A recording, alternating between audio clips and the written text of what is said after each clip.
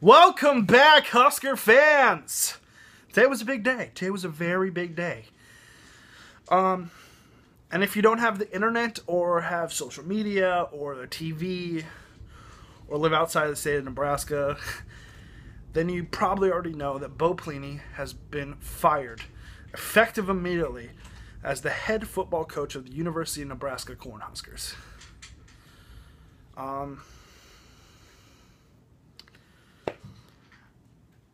Pretty much, we owe him $7.9 million for firing him. But the way I look at it is this. Bo Pelini is a good enough head football coach that he will get a job in maybe one of the lower conferences or SEC East or like the Pac-12. He's good enough to coach in Division I football again. Meaning that $7.9 million will owe him some money because I don't see him getting a job next year, but I could be wrong. Maybe after next season, so the 2016 season, I assume he'll get back in, which means we won't owe him as much money, or the entire total that we still owe him is wiped out. I'm not for sure about that. Not a contract guy.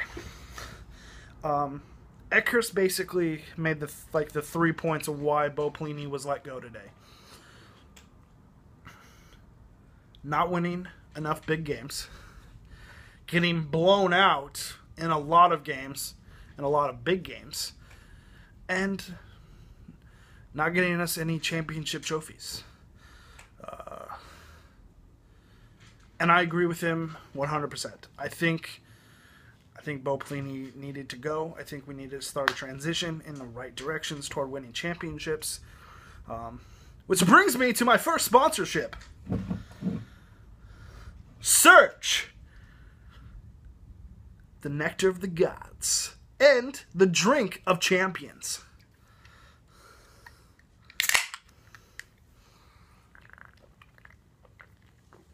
I'm a champion already.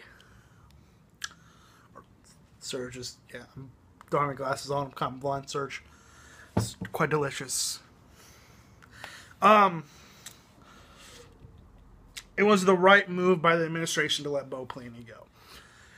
Now, what do? Obviously, putting Barney Cotton in the interim coach is kind of like the plot thickens, folks. I don't know if that was the right move. It's like you laugh when something's like so ridiculous and you can't think of why it was done. But I see the reason why it was done, because he was the associate head coach. What else? You're going to go over him? Possibly. I like to make a point right now. The players are obviously tweeting, using their social media, and are hurting. That sucks. That's like the worst feeling as a fan, is to see your players that you love, that you follow, hurting. Unless you're one of those douchebags, assholes, that decide to tweet these people back saying, I'm stupid, you're stupid, you both got to go. They're hurting. They just lost their head coach. They lost their fatherly mentor in the college football spectrum.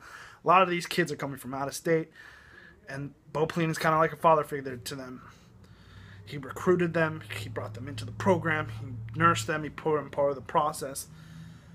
They have that right to tweet how upset they are about what they're feeling, but you don't have to be the freaking asshole that tweets them back and to call them a douchebag or say that, if you hate us so much, we won't be there next year. Get a fucking life. We're great fans. Let's treat them with respect. We know they're hurting. Just be there for them. That's all we can do. If anything, tweet support to them, saying, "Hey, we still got your back. We understand the problem. We love you. We still got your back. Go Big Red." That's about it from that. So at this moment, I'd like to say thanks to Bo Pelini for your 7 years and for pulling us out of the shitter that Bill Callahan left us in. You were the right guy for that job. And we didn't make it easy on you. Us fans, we're very passionate. We want to win the championship every single year. And you had to deal with that. And we're sorry. And we thank you for bringing in these people mentoring these young men and putting them into football players and graduating them. That's the whole. That's a big process. So thank you for your 7 years from all of us Husker fans. I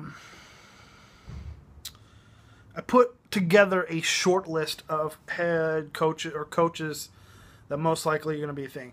During the press conference today, Eckhurst basically said, hey, I'm not hiring a firm to help me find a new head coach, which basically is kind of initiating that he's already been in contact with people.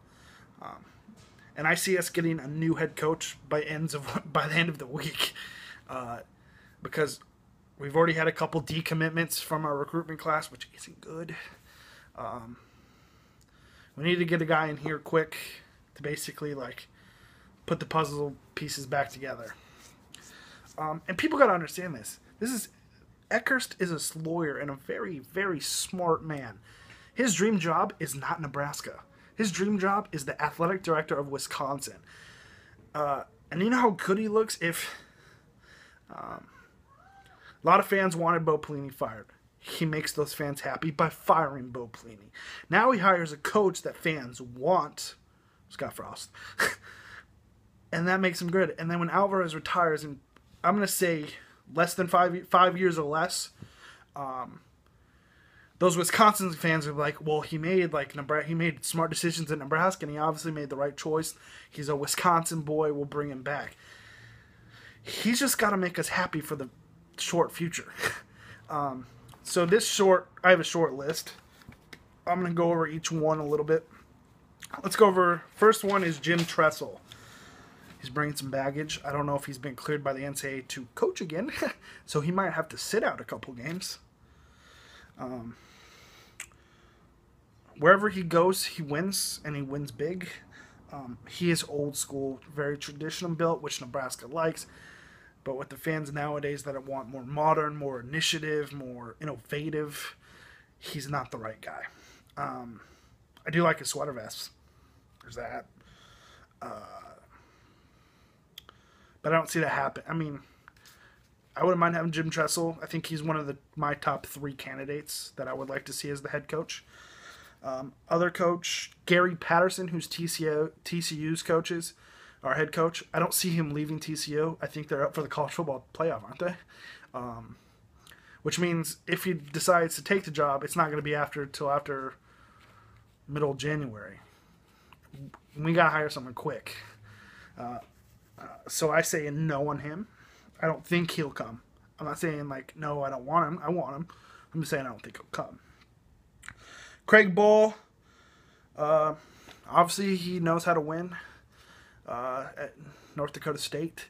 The problem is, though, yes, he's a Nebraska boy, which I think a lot of fans want, but he hasn't proven his winning abilities in Division I. And that same goes with also Joe Moglia, who's Coastal Carolinas, was Bo's intern, gave advice to him, was also the CEO of TD Ameritrade back in the day. Hasn't proven that he could win at Division I. He hasn't been given the opportunity yet. So I don't know. Jerry Kill, I don't see him leaving Minnesota. And also his health concerns, I know we can get over, but we're a fan base that was not okay with 9 or 10 wins. I'm just saying it. We were not okay with it. If this guy has a seizure on the sideline and is gone for 5 or 6 games, we're going to fucking flip out as a fan base. I just don't see him, and I don't see us forking over the $5+ million for Jerry Kill. And I don't see him leaving Minnesota. I think he likes it there. I think that's like his dream job. Pat Narduzzi, duh. Why not?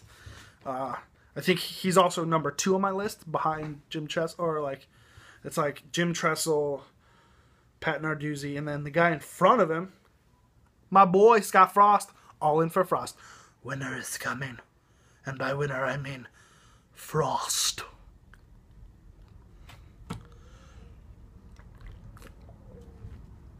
It's just so delicious. Now people are like, he's inexperienced.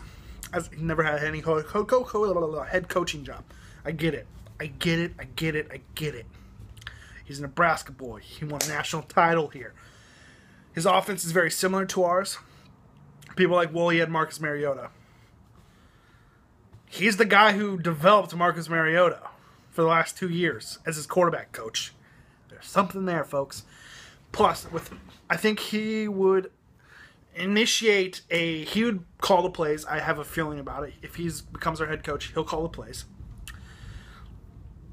And I think he keeps on Ron Brown as our run coordinator and Rick Fisher as our passing coordinator. Those are 2 of our top recruiters. I think he keeps those guys on to at least another year. And Ron Brown's Nebraska. He's from, the Scott Frost era, so obviously they know each other. And those were like the 2 best positions we had on offense, those skill players. And I think Scott Frost would take over being a quarterback, guiding the quarterbacks the right way. Now, the thing about him is since he doesn't have any head coaching thing, I think he brings in a defensive coordinator who does have head coaching thing. And I think if Will Muschamp is there, you grab it and take it. But I think Will Muschamp's probably going to go to Auburn or Texas A&M. Now, the next 2 guys is 2 guys he actually Scott Frost played under. And 2 guys that I think kind of helped him go after a coaching spectrum. One is Raheem Morris, who was Tampa Bay's head coach. I know they sucked. He's also the Washington Redskins. Shouldn't say that. Redskins is bad. The Washington football NFL team defensive backs coach. And the defensive backs for them have actually played somewhat decent. They got Ryan Clark, Plus he has a head coaching mind. I think, someone Scott Frost can lean on. The other guy, who is actually a tight ends coach right now, but this is his first offensive job, is Eric Mangini, who coached the Jets, had pretty decent teams at the Jets, was Cleveland Browns coach. Browns have sucked always, so whatever. And he's coaching the tight ends with Jim Harbaugh in San Francisco right now. So I like those 2 guys as the defensive coordinator's position. I think you keep on Katz. I think you keep on Warren. I think you get rid of Beck. I think you get rid of Garrison. I think you get rid of Cotton. And then you get rid of Ross Ells. And then you bring in the rest of your, staff as an initiative to, build shit into a winning program. I love Scott Frost. I think he's going to be a great head coach. And a lot of people are like, it's 2-3 years down the line. Why not now? Get those 9 to 10 wins each year for the next 2 years before we're a championship team. I like it. I'm okay with it. That's it, folks. That's my coaching segment. Go Big Red. Be nice to the players. Be nice to the coaches. They are going to end up having to leave. It sucks. You're going to have to pack up and move your family somewhere else. But that's part of the coaching and the college football life. I'm Derek Arthur. Thank you for watching. As always, be loud, be proud. Go Big Red.